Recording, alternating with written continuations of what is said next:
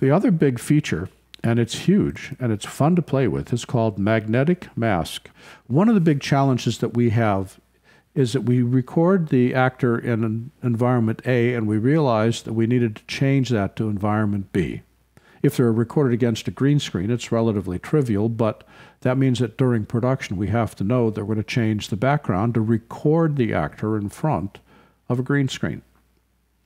What happens if we fail to do that? Then we're in the area called rotoscoping, and rotoscoping is time-consuming, expensive, laborious, and painful. There is nothing to recommend about rotoscoping except possibly avoiding it. But here I have a woman and her hair is blowing in the wind. This is about as bad a situation as it gets because hair is almost impossible to rotoscope. That's why people wear caps and wear their hair in tight buns. If you're going to rotoscope, give yourself a solid surface to work with. This is terrible. So what I want to do is I want to drop that background out and put her into a different background. How do I do that? Well, this time we go back to the effects window, and I'm going to search for magnetic mask. I could drag the effect on top of the clip, but it's more effective if I take the mask and drag it directly on top of her, and notice how she changes color based upon the area that I'm selecting. I'm not only dragging the mask in, I'm selecting the area to be masked.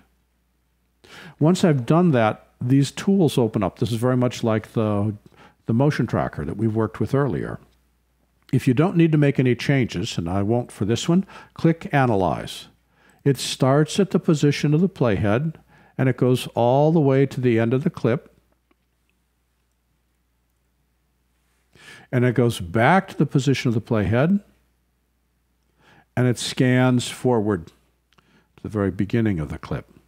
And now I've got that magnetic mask analyzed. It's created the mask based upon the area that I have selected, and when you're ready, click Done. And now I've isolated her from the background. Let's turn the new background on and go to the beginning and play it. I would not want to draw that rotoscope. Now here we've got a little bit of, as always, we've got a little bit of a glowing area. We want to select that, go up to magnetic mask, and let's just feather that just a hair. Try to get rid of some of that edging. And now when I play it back, isn't that amazing? Wow. Let me give you another example. Here, I have a woman walking out a long road toward the ocean.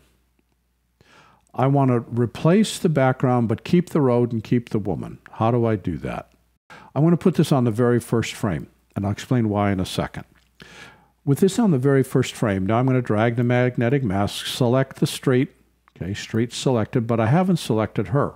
So I'm going to click the plus key, and now I'm going to drag, and just like with the quick masking tool inside Photoshop, I'm going to drag to sort of select her body. Okay? But I've got too much, so I'm going to click the minus button. I'm going to try to drag off and select. It doesn't have to be perfect, but anything that I can do to decrease that selection area will make a difference. I'll show you why in a second. Once you've got that area selected, click Analyze, and it now goes through the entire clip. And look at how, in spite of the fact her hair is blowing and her dress is blowing and we're seeing more and more of the pier, it's still got that tracking going on. It's still keeping an eye on the area that I want to isolate. And it's done. Once that's finished, you click on Done. It now creates the mask. Now you see this edging right here. That's only on the first frame because I couldn't get the mask to be tight. When I move one frame forward, notice that it automatically shrank that mask. So I wanted to give myself enough room, which is why I started on the first frame. I want to give myself enough room that I could delete that frame without screwing up my entire sequence. Now when I play this, and she's marching down to the sea, and her hair's blowing and it's still holding that, that just leaves my jaw on the floor. That's amazing. But there's one more thing we can do. Let me illustrate this. This is the BVE trade show in London, 2014, 10 years ago, and I made the mistake of not bringing a light to do my shoot in London. I had the camera and a tripod and audio and everything else, but no light. That one mistake has generated more training video than if I had this thing lit in the first place.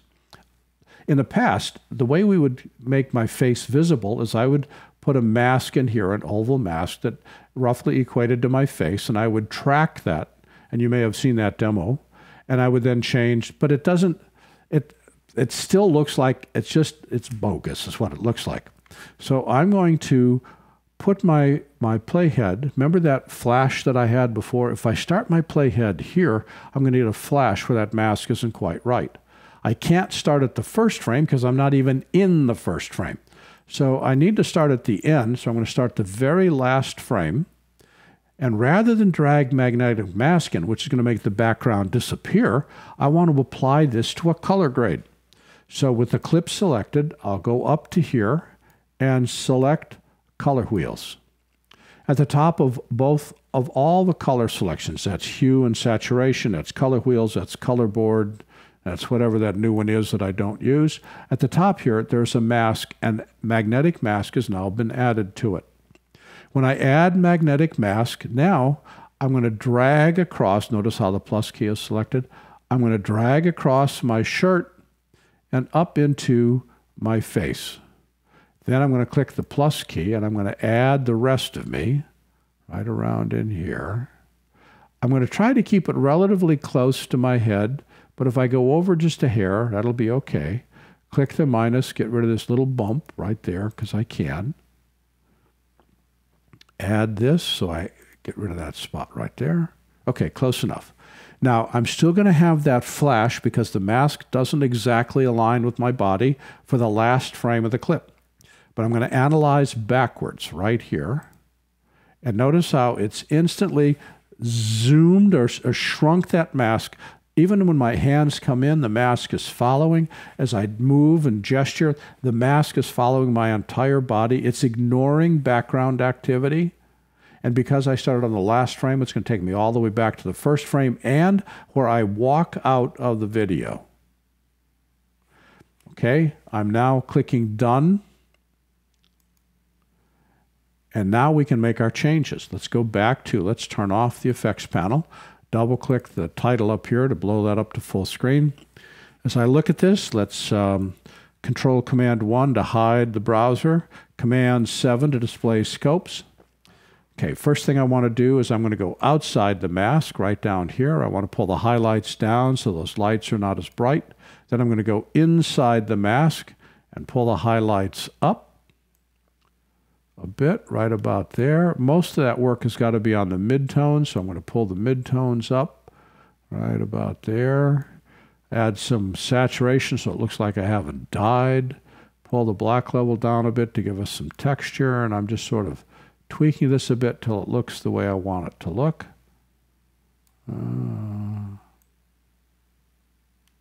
Right about there. Okay, good. This is before, and this is after. Now let's go to the very front here, and spacebar. And look at how that looks. Now it's not just my face that's been highlighted, but the whole thing looks like I've been better lit. Now, I could argue I need more saturation. All right, you've argued. Let's make that happen. Boost the saturation a bit more. Now, I've got a little bit of halation right here. See that halo? So let's just go back to the feather and just decrease the feather just a hair. Probably about there. And now we'll go back and watch the whole thing.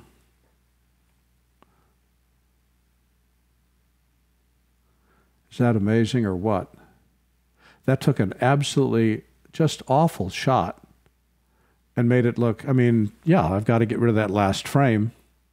Let's go back down to here. That last frame has got all that weird etching, so I back up one frame and it's gone. That is flat out amazing. This has been an excerpt of a recent Power Up webinar looking at the new features inside Apple Final Cut Pro 11. For the complete version of this online training, please visit our store at larryjordan.com/store and look for Webinar 373.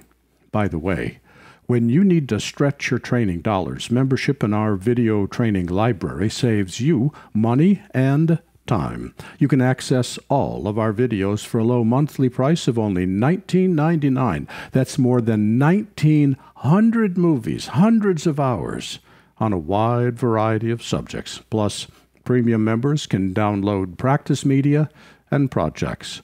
Our training covers Apple, Adobe, and DaVinci software. We update it multiple times each month, and for more information, visit larryjordan.com/membership. And thanks